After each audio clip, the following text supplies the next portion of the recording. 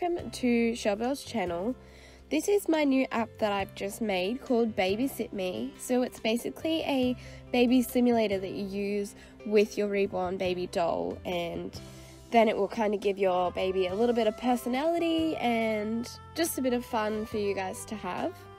So I just want to show you how the app actually works. So on Apple, as soon as you download it, what's going to happen is you're going to click on it and it's going to come up with a please allow notifications. You must allow notifications for this app to work or it will not work.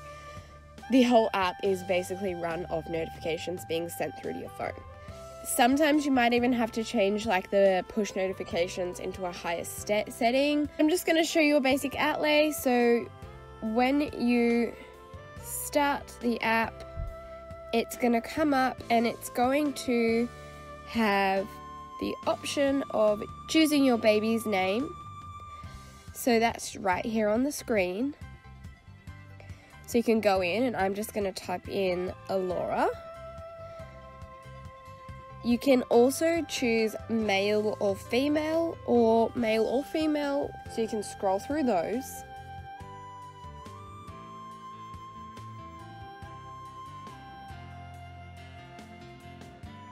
Let's go down to the start button. So clicking the start button, you have play mode. Let's click on that.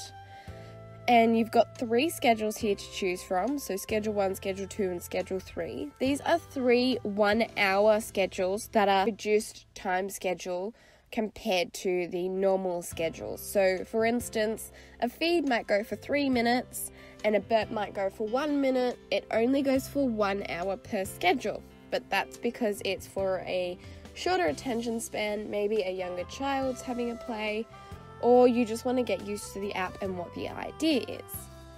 So if we click on that, I've just clicked schedule 1 and this is what comes up. So we've got the notification going off, so I'm just going to turn that one off so it tells me that the schedule has begun.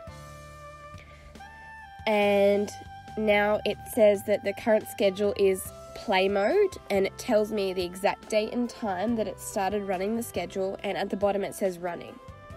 If I wanted to pause that schedule for any reason, such as I had a visitor come to the door, or I had to have a shower, or whatever the reason is, you can click pause, and then once you're finished doing whatever activity that is, you can resume it.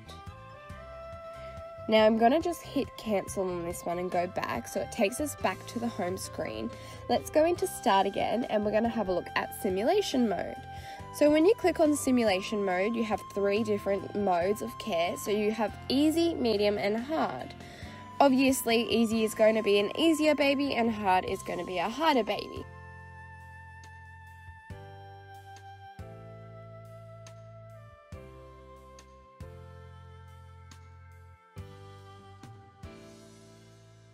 The care event can possibly go for 20 minutes to feed the baby, or, you know, something like that. It just depends. So let's click on easy.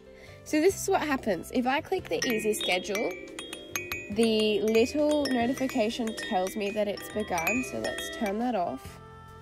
And then it started the simulation. This simulation has randomly selected one of the 4 easy schedules, and it's now running it. Again, it comes up with the time that it starts, the schedule that's on, and it says that it's running. Now let's use the pause button. To use the pause button in the simulation mode, this is designed for perhaps, like I said maybe before, having a shower. It's up to you if you want to leave your baby on or if you do want to turn it off while you go in the shower. But this button is mainly designed for driving. So if you were getting in the car and driving, I would suggest that you press pause on your app so that it does not distract you while you're driving. So let's hit resume again and it takes us back to the schedule. Let's go back out of here, so we're going to press cancel. And the third button down that we see is a cancel button. Now this cancel button is just put in there as a just in case.